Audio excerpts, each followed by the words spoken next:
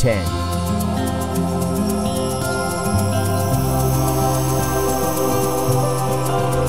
Gano Mazima.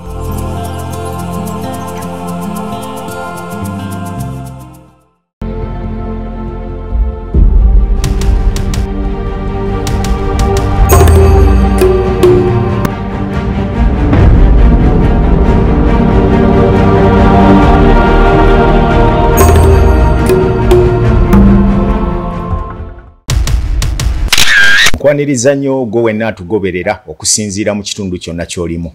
Olunaku lwa leero luli too special eri ebitongole byombiriri. TV10 Gano Mazima saako ne Investigator TV era nga ensonga gye tugenda okwogerako olwaleero njagala ogiwa amatu kuba egenda kutambulira ddala okumala akaseera. It is Gano Mazima from the TV10 Gano Mazima. Files ezibeera investigative. Ate on the other side of investigator tugenda kuba tutunuulira gye bayita crime exclusive.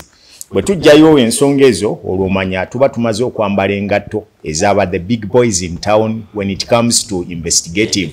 Tuba tugenda kuwa ekyo ekitaliimu kwennyamira. The mafias are back again okulaba nti baliko ate gwe baagala okutaataaganya. We have the citizen, the senior citizen in the country. Omusajja alina byakoleredde mu ggwanga lino kubanga kabe kasinga oyinza okugamba nti okubaawo n'eddembe lino lyolaba tulina olwaleero alinamu omukono gw'amaanyi nnyo era gwe agamba nti weebaka kutulo oseka oddayo n'akaveera ewaka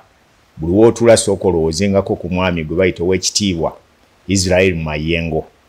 bagamba nti once a honorable is always a honorable ate bw'ofuna omukisa okuweerezaako mu gavumenti zombi n'oweerezaako ku Ssaabasajja Kabaka n'obeerako memba wa paalamenti teri mukulembeze abadde kuwano mu Uganda nga tamusisinkanangako oba nga tamuwangako ku magezi ag'okutuula mu ntebe eyo gy'oyaayaanira. Nkwaniriza nnyo nate akawungezi k'olwaleero oba mu ttuntu okusinziira ku buli omu wagenda okuba nga atulabira oba ku makya g'olwaleero ow'ekitiibwa Israel Mayengo. Kulinyamu namwe onacha atana kakasa bulungi oba leero makya oba buloba kisinze wajoni buterevu kubanga we are on a global planet ko tutambulira buli omu akulaba okusinziira wawaali era nga abantu bangi bandyetaaze okumanya ow'ekitiibwa Israel Mayengo yaani Israel Mayengo naza Israeli so Israeli erinnya libantuma bwana abazunguzungu ne bagamba nti ojja kulika nga ataasoma kati lifunira oluzungu kwekulikyusa ne bayifula Israel naye nga Isirayiri jjajja lyalonda nabambatiza esese oli musajja musese yesebo mu kanisa ndowooza nti yesingedde obukulu mu Uganda temugamba nti yasingedde obukulu mu Uganda mu divinga bamensani abajjana batandika mu kanisa gano basookeranga mu bizinga byesese abakatuliki bagoba kizinga kyebugala era bava mu lyato ne bayembukako mu katono awo mu muti wansi ne basaba misa yaabwe esooka eyo ekereziya y'Uganda esookera ddala so sene ekigungu luvannyuma nnyo ne bava eyo ne bavuga eryato ne baguka ekigungu naye nga kereziya esooka yeye Bugoma bayiteyo Bugoma enaku zino bagibayo ekijjukiro abaprotestanti bagukira ku kizinga ky'ebukasa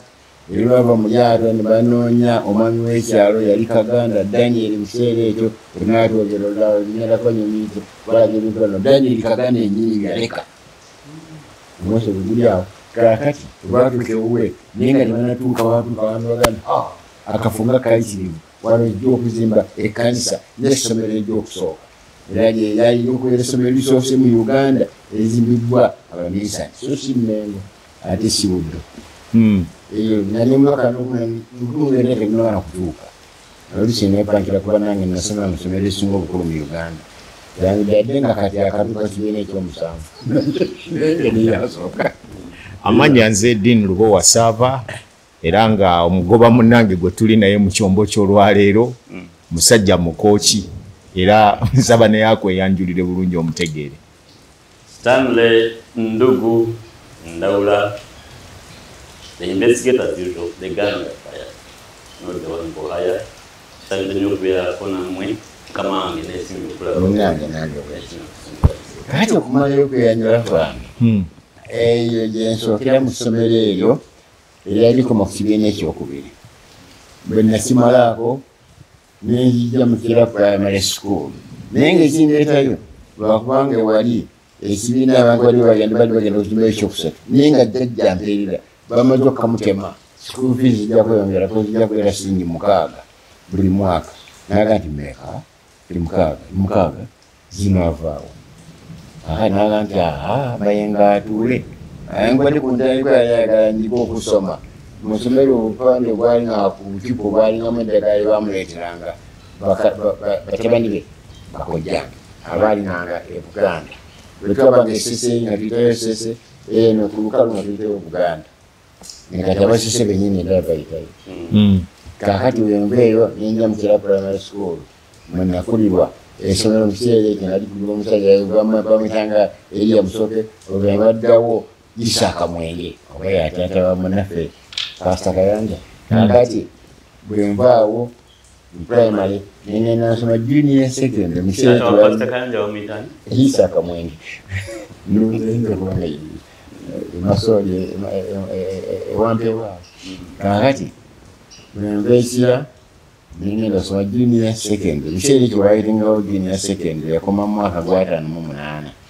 junior secondary nagenda mu Yemukono Bishop School bwe twava mu Bishop School mu junior secondary nengenda kudda mu King's College bwe nava mu King's College nengenda mu Heidelberg University eri mu Ohio USA bwe navaawo nengenda mu Drew University eri mu New Jersey USA eri nasoma economics ne political science Drew University nasoma United Nations yokka nenvaawo nengenda mu Fordham University Law School nasoma byamateeka nenfuna internship United Nations Secretariat mu mwaka yasookera ddala gye bayita United Nations Official Internship Program yalimu abantu abavubuka 25 bonna balenzi Africa bagiwa bana Western Africa omu Northern Africa omu Southern Africa omu Eastern Africa omu Eastern Africa bagiwanze naye kyenembeera intern United Nations olumu nga tikubeera mu department okumala omwezi naye nga tosasulwa naye nga tubeeramu netubeera netufunye experience teri ya bulijjo era bw'ovaamu nga bakuwa omulimu automatically okujjako nga gwoganye era olwavaamu ne baŋŋamba nti onookola tiye ne bampa omulimu mu department emu naye ne nga nja kubeera ne contract ya myaka 2 gyokka nimala emyaka 2 nenvaamu sagirinowinga nengenda mu stock exchange in New York namalamu emyaka 2 naye nga katime ejusa okukyusa nenkyusa nengenda nkola mu TV company bagita NBC TV erimu NBC hwekyali nayo gyeri nnene nnyo nnyo ziri esatu ennene nnyo NBC ne CBS agalimu NBC tegeeza National Broadcasting Corporation kaakati NBC nali mu legal department naye nali nakamazeemu emyezi 6 Idi Amin n'awamba Obote mu mwaka gw'ensanvu nensooka nsirika wayitawo akabanga katono nga gw'ensanvu 2 gutuuse kunkomerera awo nenva mu New York nenkomawo nodda mu Uganda nenguma mu Uganda ng'ozze kulaba Amini kulaba ki kola video ddala video ddala ne family n'omukyala n'abaana 2 tobanga wawasa omuzungu nedda sebo oli yali munabuddu ekyemu kisombi kansa yamutwala myaka giyiseewo 10 ekyomukisa omulungi yalina ate munne bwe twalinga tusoma mu universities ezo zimu mu America akati alina afuuka omukyala yali mu maka gaffe agali ku nnyanja eri ku beach wali okulya nakayanja kakati anyway bwe nkomawo wange ndoza tunaddamu okukyalira tunakyali era olungi lusinga wano wasinga era nyo ekibira tuli mu kibira wakati abatulaba ekikutadde ku nnyanja lwakuba nti ovasese nakyo kwekiri atya ne bwobeera n'ennyanja yiri ogireejoka nagula awo plot ezayiika emu 16 eika hafaneka zonna ziriraanye kakati zonna zino twazitundanga ntufinancing entalo okutusa nesikazizawo kati kabiri zokka okutuddeho omuyange era ojja kusanga bakayanja tukomyewo okuba oyingira Uganda kati nyingidde Uganda neŋŋamba sikyalo omuwasiza mpeta abazadde baali nawe bo baali eyo bali wano so mwakomawo mukola emikolo ati tolina mikolo mirala twakola mpeta yali ewedde because twaba kyali tukola n'ebirala byonna kakati nkomye wano nkoze company ne company eyo twagitandikira mu New York ne bannange babiri omu yayitibwa Kaddu naye asime business administration omulala bamuyita mu Magoye oyo yalemerayo ddala wano wamutiisa n'asigala Texas ne kudda kiika ya leero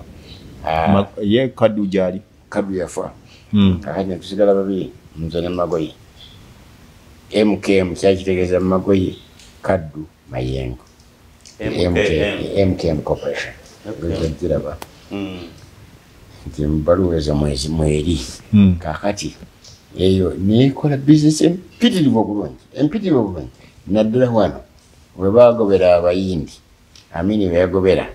wetwasinira okukola nga titutte ekintu kya mweri n'ekimu kyonna wabula twalimu okuyiya okugamba nti aba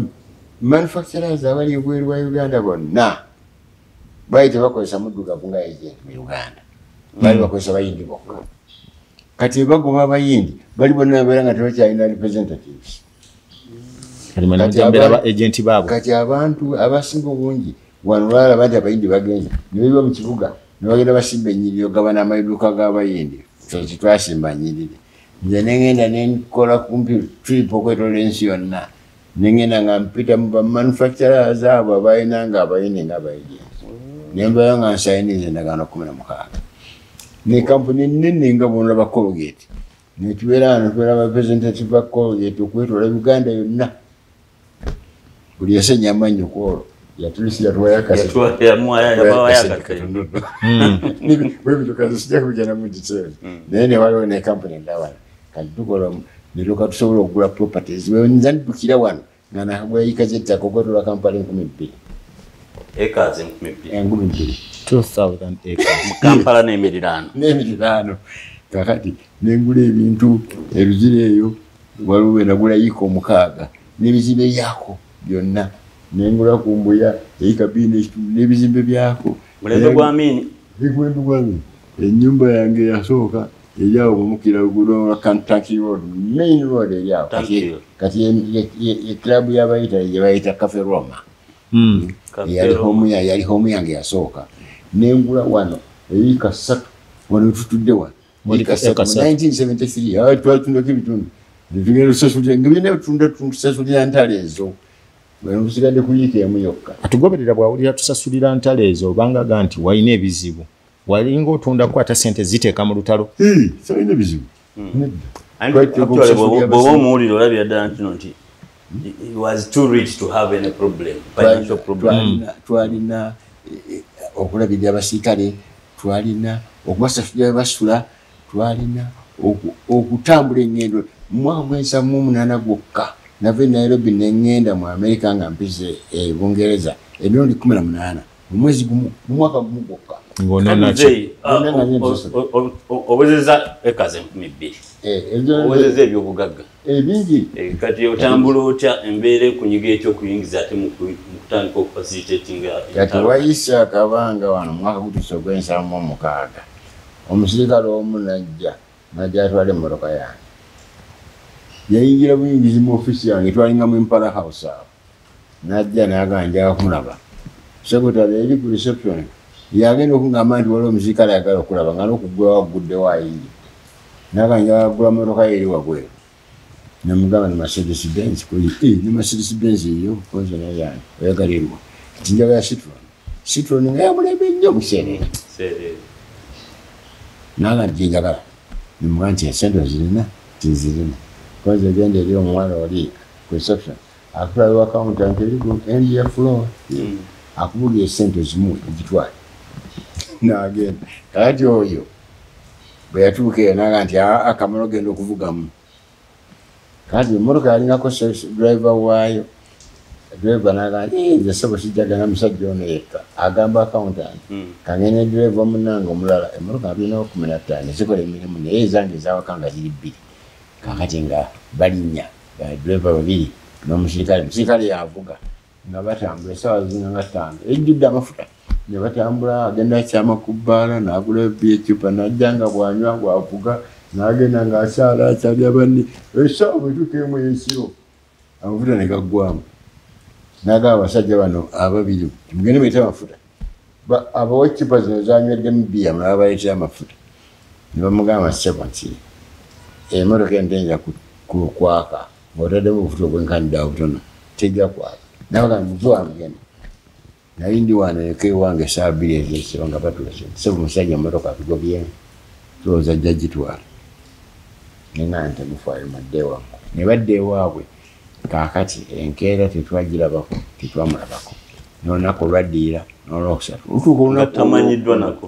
jasi w'amagi yewamagi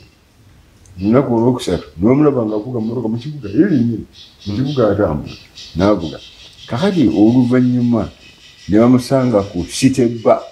wewaitobani center kakati ng'apaakinze ya anywamu ne bajja ne baŋansi bwe bafite tumukwata uno apaakinze ku sitebba kwanza bakyaba namukwata tiabamagye banne wali ba military police okuva ku parliament kwanza mugende mubagamba babagamba nga bagenda bamugjayo nemmotoka bamutwala Makindi batuuka Makindi eyakuliranga Makindi bamuyitanga Meja Mududu na Meja Mududu abuuza nannyini mmotoka ku mwena yaluwa nti asiwe yasigadde mugende muleete nga bampita olwatuuka wali nze yalowooza nti bantumye kugenda kukimanyi mmotoka yange yagamba bugambi nti bano eboonona erinnya ly'amagye muteeke mu kaduku nga banteeka mu kaduku akemakindi aka kali terrible nga ndaba engeri gye bamistreating abantu engeri gye batuyisaamu nenva omwoyo namalayo sabbiiti 2 okugenda okunzijayo nga bannange kye batakoze wano okugenda okunnunulayo nga nvaayo nanzaayo mu ofiisi yange nga nkola waite sabbiiti omulembe gwa mini gwo tegwali tegufa ku basomye gali gubafaako nnyo nga tebagala nnyo bagerewo kakati yogayoga nga waise sabbiiti 2 nga nva mu Impala House awo ngendako omusajja mukulu omu yatulabiriranga nga tuli mu America yalinganga students advisor bamuyitanga Joseph Magoba bwemuba mwamuka kutuuza awo nga muba mukabalagala mujja kulaba akaguudo akaliko nti Magoba Lane kati Magoba oyo yalinga naye ng'akola mu UNESCO kati mu kiseera ekyo ekya 76 ng'ali mu Crested Towers nagira nga nenva mu Impala House nengenda nga ntambula mpitawo okusire kanso nengenda ntuyimyamu naye emisana kati kuolwo naye naakatuukayo naga oluiso nojja ti muyite gwe bayita driver we bamawadde bagamba batya nga driver agamba nti bagenda kukimanya ku saa 8 mukulu we yakolanga mu state research yami tibagambye mukimayo ku saa 8 olwo twogera ku saa 6 aga tuddayo naleka ne kooti ku katebe kange eri nemmotoka saazitima nensaliraawo bwentyo nenzika ekibuli nentontoka nenzika mukolaganaga nekatuddayo nengenda ewene nekweka akati budde butuuka ekawungeezi saa nga 2 olwo driver we mukulu we yali akola mu state research yamubuulirako nti batugambye timukimya ku saa 8 maya ku saa 8 ne bajja akawungeezi okutubuulira biki ebiriwo ne bagamba nti akapapula akalagira abajja okukima Meja akulya state research tanakassaako mukono ajja kukassaako mukono nkya ku saa 2 nekyo kati onyala okuddayo eka nenkomawo kakati wali Cafe Roma nenkomawo nebudde butuuka saa 2 nga Uganda ovuddemu kubanga bakusanga bakutwala aidha bakutuusa oli mufu oba oli mulamu naye nga bakututte zaali ziri 11 awo ntusimbula awo netwalekera ejjinja naye nalina essomero nali nzimbye ettoola eyo nengenda njjamu engoye zitukula nenyambala ebiziina netugenda mu ebusiya nengenda mu katale nengenda nga abantu omukatale ababujja bagenda Kenya bagenda badde Kenya badde Uganda badde Kenya awo ebusiya ofuna bwobuzaabuza opalapala nnyo ofulume nengenda akati munange yanse ekikapu oluvannyuma okwambala esaati eteri njolifu nenzuka erudda nengenda neninya taxi nenzuguka e Nairobi ku saa 12 nga nasinkinana mu 5 zokka. Omukyala yangamba tulina sente nyingi lwaki tuterikako bweru naye ati tuzeetagisayo ekibende mugamba katukolole wakitegeera amakulu gaakyo era okugenda okuvaawo ku post office nga simanyi nawe naasula nenjukira munnange gwe nabanyumirizzaako edda beneffe tebakitegedde bamwita Kakumba yali manager mu Uganda Hotels naye bali yali adduse Amini naye nga kati y'omu ku bamanagers mu hoteli Nairobi gye beeta Norfolk emu ku nkadde ennya eziriyo ezisinga n'okuba mu prestigious mu Nairobi. Kakati neŋŋanka ngende eyo bye naasula nga ngenda nga bangamba leero teyakoze ali off neŋŋanti nsuzeewo mba nfuluma ng'ayingira essaawa eyo egenda kuwera emu konzipa nga mitwakozi era nzukidde ngoye zange kuva mu lowondo nga tugenda naye nga tugenda mu kasenge kijasula. Kakati waliwo omukyala gwe nali nnyambyeko kutolwa kawala omukyala oyo Mumbejja Bagaaya Elizabeth Wetoro yali wano Amini bamuyigga naddukako neekwekako ne mu nnyumba ewange awo omuyenga awo mweyo kaferoga okumala esabiti okutuusa bamuyigga netuuka ku stage nga tugamba nti bamala musange waffe naffe batusi abaami netumutolosa wano nentegeka abavubuka bange mu kampuni yange abamu baana bakojja netegeka emmotoka 3 okumujjano okumutuusa ebusiya bavuganga nebatuuka ejinya bakyusa ne bamuzza mu ndala nebakwasa endala nebakyuka ne batuuka wakatikati ne bakyuka ne bamuzza mu ndala yatakwekeka nno mukazi mwanvu nnyo okusinga bulijjo ate mukiseera ekyo ngaali nga mweru muyitirivu naye twamaze bizinaku olwo akutuusa ali yatuguka mu Kenya. Kakati nga gyali nemunoonya nemugaa nti waye nange nadduse nagamba oti nagamba Muzee Kenyatta yennyini nti omusajja yanyamba okuddukayo naye ate neyadduseeyo. Muzee Kenyatta nagira abasajja be nti mumpangisize ennyumba ne bampangisiza ennyumba ne bampayo ne pocket money nembeera eyo nendaba ennaku kuba ennyumba eyo twayingira olunaku olwasooka nga temuli kantu konna tugende ne Kakumba wabula twalina amawulire ga East African Standard buli omu n'agalamira ku lupapula kwe twasula. Kakumba naye yewadde yasule naawe nga tuteeka okuba kubanga ekiyemuyisa ate essomero lyeŋŋamba ery'ettoro neryali eryange Kakumba mwe yasomera nga tolo nze headmaster natone kuba headmaster nga sinaweza na myaka 2 nga lyange kakati awo wava ekirozi kigamba nti kakati nti kutwese wano tuteeka okulwanyisa Idi Amin tumujjawo. Awo ensangira bannanga badduseewo omu ku bo yali Kimbowa Joseph bwe mba mukwata ku ggulo lw'entebe waliwo ennyumba enaku bagizimbyeko ebiyumbayumba mu maaso gayo bagita Kevin House bwe bajja kakati Kimbowa oyo yali nga nannyini Kevin House. Kakati oyo nasanga naye adduse nga y'omu ku bali awo yali omugagga.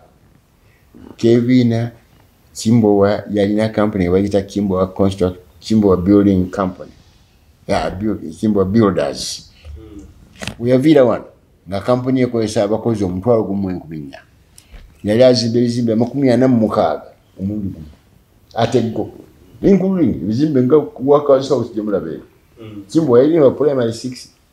yagitandika okuva wansi omusingi n'aguzimba okuva wansi fuuti 8 otuuka ku surface we bamugobera wano era abo baroko bazimbira ku musingi gwe ogimaliza okutuuka weeri yasimbowa Makerere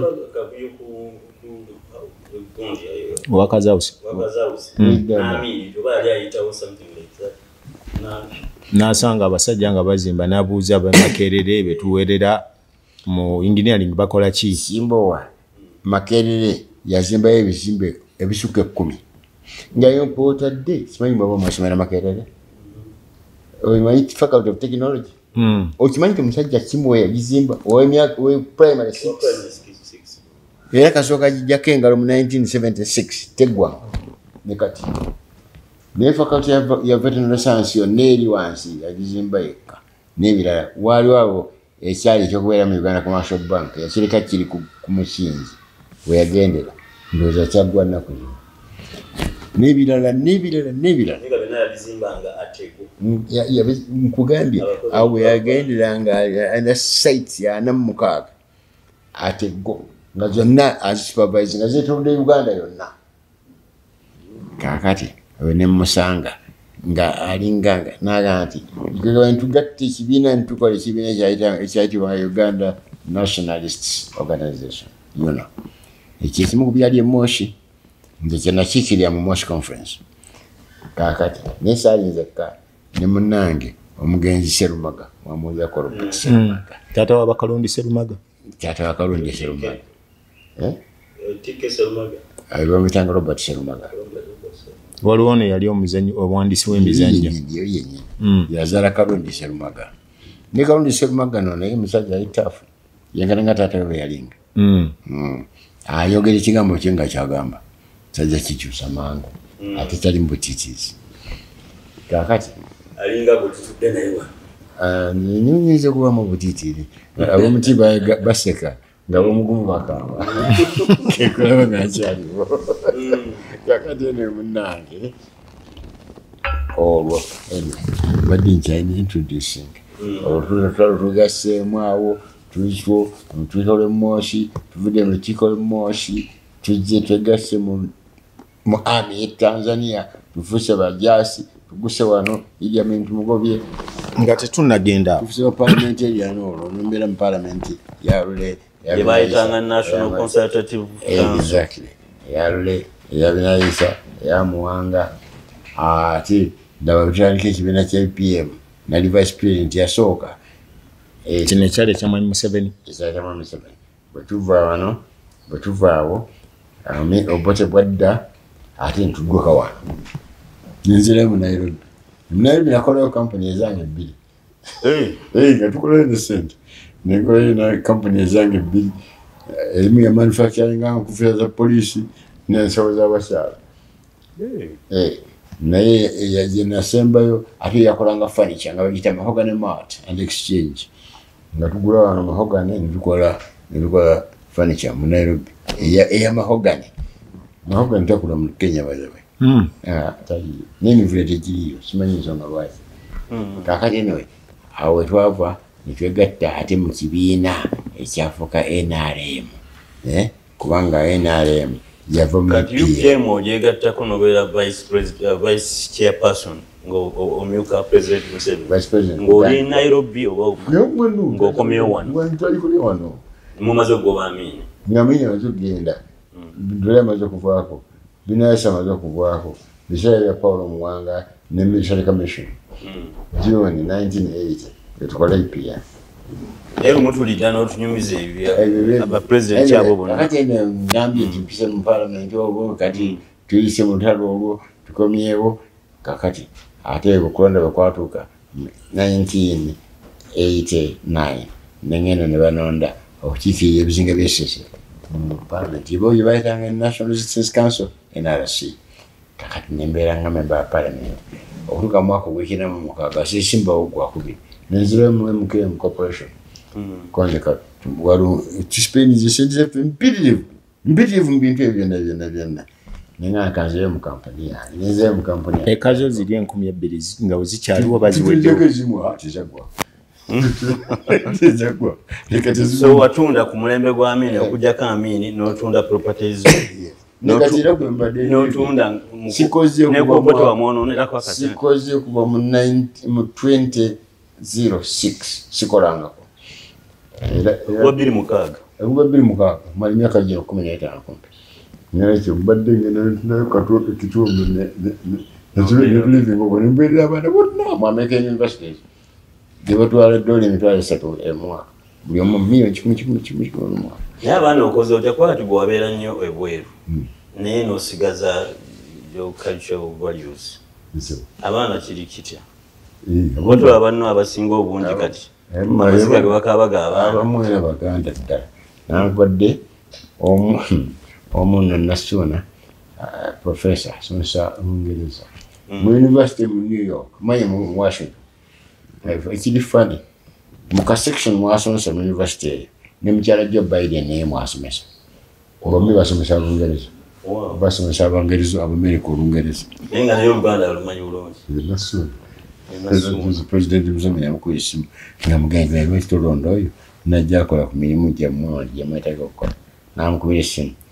namugamba nti Uganda okyalumanyi ko yeeyima nnyo olumala okugenda woino nengulamu ebintu Uganda alumanyi akati munnange abaana be batyo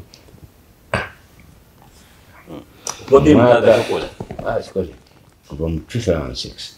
ovudde mu bulamu obw'ebyobufuzi akati bwotuuka mu 2008 nabaga nti kabaka anonza okubeera minisita mu ofisi ya Katikkiro nengenda olwonna nenfuuka ate ow'ekitiibwa mwami wa kabaka nemufuuka ekitiibwa mwami wa kabaka era nembeerayo okumala emyaka 5 nga nze minisita mu ofisi ya Katikkiro walisibijjebbi nga tukola ffenna buli kintu kyonna kyeyakolanga nange mbaawo nali nina engineer naye nalina ku experience ntonotono bintu bingi mu byobufuzi nga njirinamu mu economics mu business nga mwendi international relations mu mateeka naye kyebatukola bulungi limengo dini badde olina kyogamba kakati eno Katikkiro bwavaawo ne balonda Katikkiro mpya tiyanza mu kabineti nezire mu kampuni yange kakati Oweekitiibwa Charles Peter Mayiga kakati olwo nno mwasanga buzibu ki mmwe ng'abaaliwo abakadde ekimu ku bintu byange losses zange ye Busega awali Mandela kakati olaba nti wali valuable okukamala eyi kakati ziri 15 awo esi wetland muzeeyi wetland bwesemberayo wansi ebeera wetland kutuuka ku luguudo ono ekyo nakigula ku Kivu wa Builders mwaka gw'81 nefuuka MK kampuni yange kakati era ebyobufuzi bino byonna bivaako Busega yenna okunvaako n'afaafaagana olidde ng'ensonga evaawo bakuyamba munange gwe twali naye mu community ya NRM mu Nairobi bamuyitanga Sam Njuba kakati akukwava Sam Njuba waliwo yagwa mu mitawaana awo ntumutaasa nemusingirawo Busega yenna okusobola okufuna essente ezimala okusasula banka yali emutwala nesi banka yali emutwala bayindi kakati nenga tebyali political niityo tinali mumanyidde wanamanya lwaki politics oyeka Sam Njuba tetwasoma ono munnamu yali tannawangula wano okumutaasa President Museveni ng'ataasa bantu naye netya tyamutaasa yali awanguddewo naye tyamutaasa kubanga ogwali mu mwaka 2007 awo mu 6 kakati olwo Busega bamukutwalako batya yalemererwa okusasula ebyali bimubangibwa yalemererwa okusasula ate ne batakolanga amateeka bwe gagamba nti mumala kulanga nti waliwo ettaka lyetugenda okutunda okumala ennaku 3 nga muli identify nti block number 1 Bank of Uganda kyava kugwa kwa Greenland Bank bwe yagwa ng'ekyapa kyange mwe kiri twakisingirayo Njuba tumusasulire amabanja ge kakati Greenland bwe yagwa Bank of Uganda negitwala Bank of Uganda abagendamu okukola nabasoka batunda buli kintu kyonna ekimu ekyamangu basokera ku Busega buyana kirumira awo namugula nga situmanyira kumanya kakati oyo n'ekyuma nno nga mwekiri ekyakolanga miliyoni aga buli lunaku kitwakola enkondo z'amasannyalaze zolaba ezo zonna enenga bantu bakimanyi nti kirimu ne value efutuuka naye singa ogula enkondo y'amasannyalaze ne kati bikyaliwo abavubuka bwe nakozesanga bonna era ne kati bakyali ku kkubaawo mu kifo ky'okukozesa ekyuma bakyabisigako chemicals ezo ne batunda kakati ekyejo gyokka ne greenhouses mubasimba ebimuli greenhouses companies zanga 16 ezirima ebimuli zonna greenhouses zonna zaava ku MKM nga kuli supplyinga leero slippers lwogwali mulimu okusinga okusanyusa kubanga ate eri mulala yenna akola bibaawo ebyo leero kwetambulira okugjako MKM era twabikola tubitereko wali tusirika ntulinda lweneegwa sala zammwe zabanga muleerwe kugwa ne mukola bwe bafunanga accident nzikiwulira nga nziruka mangu gana kofisi nga manyi bali mu kkubo bajja kubanga sanyu lya malembo train teva ku rails okujjako nga lwekise bwe kiri ku luguudo nagenda ng'ole sente zinamuna zibajja kunsasula kubanga tebalina walawe nazijja kakati bwetukola ezo netukola embaawo ezikola entindo netusimba enkondo za telephones ezo sife tusimba waliwo kampuni abajapanese bano bagitanga marubeni nesimba line za telefone okuva ntuuka ejjinja kutuuka entebe kutuuka hoima okutuuka masaka netusapulainga enkondo ezo zonna nga fanya lwaitebyo naye netukola nebyaffe bingi netuzimba nobuyumba nga fanya musega akugenzeeko zigagenze nenga singa tebyaja kufuza era teyandigenze wazaako ki olwo wagezaako okulwana okulaba nga bamukuddiza wakitabu ti kizibu nensoka kirumira yagula bweyamala okugula natunda yatunda waisenakutinaagala myezi ebiri natunda naguza Pentecostal Church KPC nayo neremerwa kubanga bali wakatikati nga tinkyalina etaterudda nerudda akati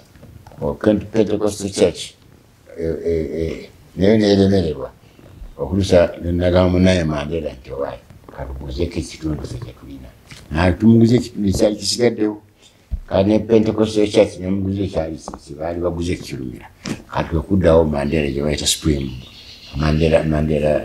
Mirrors kati wetuddawo naye Mandela ye munnange nnyo era tunyumya bulungi kati eno ebiwedde nga nzirayo nga ntuula nganseka ngambeewa ovudde mu Mengo vudde mu Mengo ebyobufuzi obivuddemu ebyobufuzi mbivuddemu singa biviikamu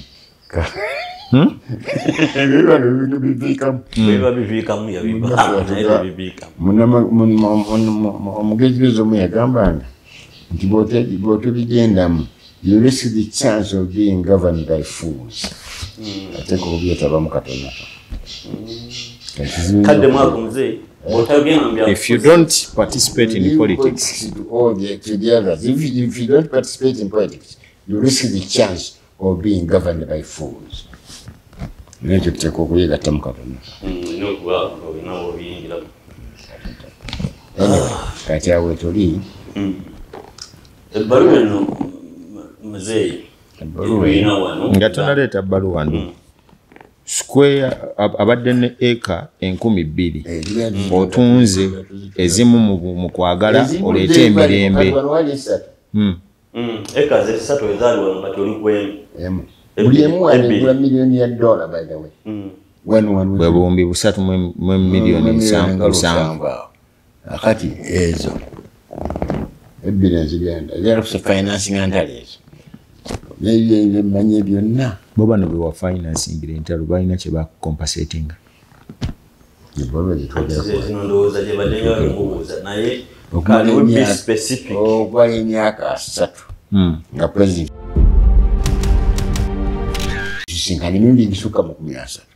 baganja kuzzaawo ezimu ku ssente ezimu nno zaali spent specifically to him si kuye yenyini naye ku maama we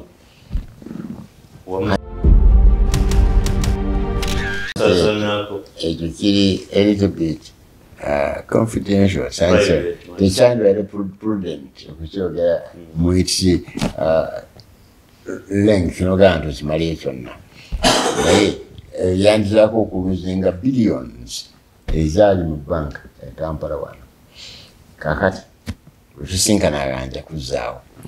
akati emyaka 5 egiyise 2018 ngaalyoka apita ng'aganja omanyi nti ndowooza kiyinza okukola kankuweyo sente ogenda ogula ekizimbe mu Kampala onojjanga mu lwenti emyaka 5 2018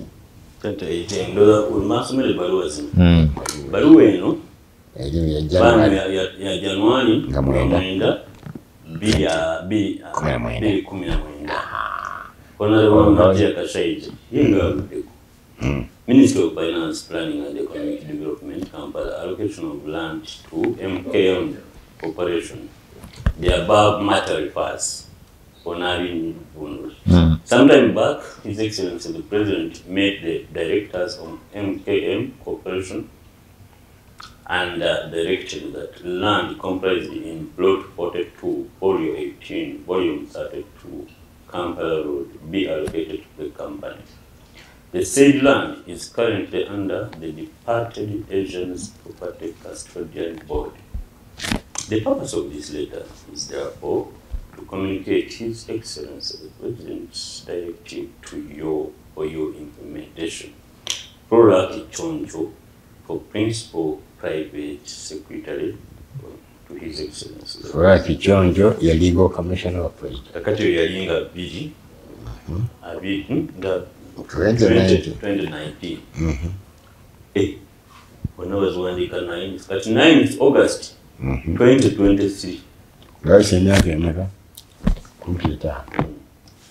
Everybody again, our Minister Kasaija. Everyone. And for this month, in the gay one, Minister of Finance, Planning and Economic Development. Allocation of the same plot, Nagamba. I have received a letter from Israel Mayengo. Israel Mayengo.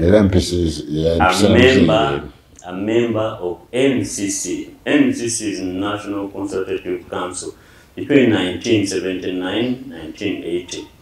And part of the resistance was reminding me of my instructions 5 years ago for you to allocate to him Plot 42, Kampala Road. The property is a custodian board, one that the government had paid for. If there are no other legal impediments, allocated to him. Yoweri K. Museveni, President, and he gave a copy to MS Kichoncho, ruler Israel. And the ruler Kichoncho, ne Israel Mayengo. Is a baluwebi. Yes, so saved the omuwandiisi wa president.